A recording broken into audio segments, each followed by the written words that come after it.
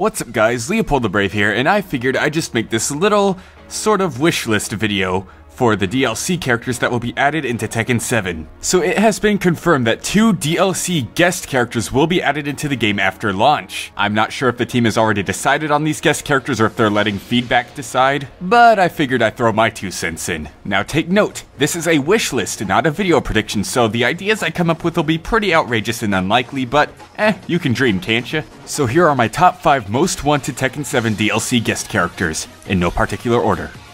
Here at number 5 we have none other than Crash Bandicoot himself. See, I told you it'd be unlikely. I mean, he's a huge PlayStation icon that's been around since the PlayStation 1, and he also has a game releasing in June, just like Tekken 7. And I think he would make a very unique fighter in the game, fighting with this sort of slapstick combat style instead of a traditional martial art. For his Power Crush he could pull out Aku Aku, and for his Rage Art he could run them over with his car. And since the DLC characters get their own stages too, there'd be a huge variety to choose from that would stand out from the rest of the stages already in Tekken 7. My personal pick for a stage is the Crash Bandicoot 3 Warp Room, but it'd be cool to see them fighting in Insanity Beach, or even in that stage where you fight Cortex at the end of Crash Bandicoot Warped. Despite how out there Crash may seem as a character, I think he'll fit right in with the roster. We already have boxing kangaroos, panda bears, and I think it'd be a nice way to pay tribute to both Tekken's and Crash's legacy on the PlayStation.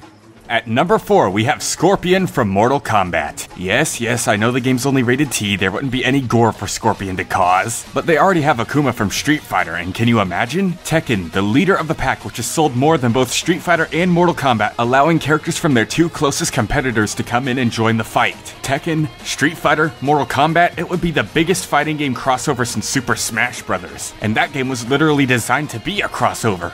For number 3, we have yet another fighting game character from Soul Calibur. I mean, they've had Tekken characters in Soul Calibur, so why not bring one of them over here? They've had Heihachi, they've had Katsuhiro Harada himself, and they've even got Yoshimitsu. They could do Ivy, they could do Nightmare. I mean, he's probably the most well-known now, thanks to Death Battle. And it wouldn't be hard to get the rights to one of the characters considering they're both Namco properties. And if we had already gotten Scorpion at this point, this would make 4 fighting games crossing over. Not only that, but Soul Calibur is also full of weapon users. We could always use more of those in Tekken. So literally anyone from Soul Calibur. Go for it, Namco.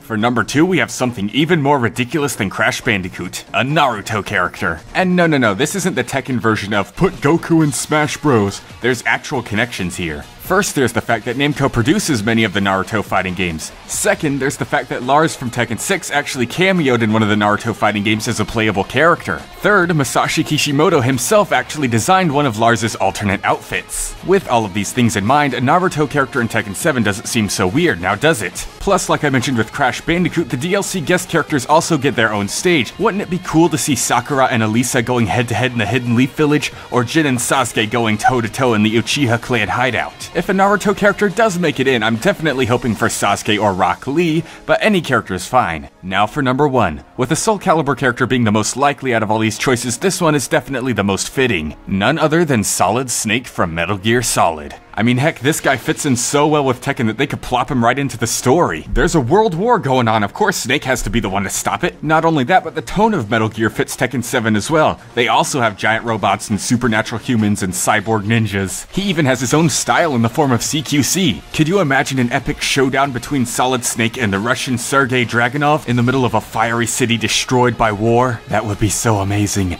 And once again, he fits very well. In fact, he fits so well that even people who don't know Snake would assume that he's just another Tekken character, not a guest. So overall, these are the 5 picks I have for Tekken 7. I know they may already have them decided. I know there's only going to be 2 and I suggested 5. But this video was fun, so meh.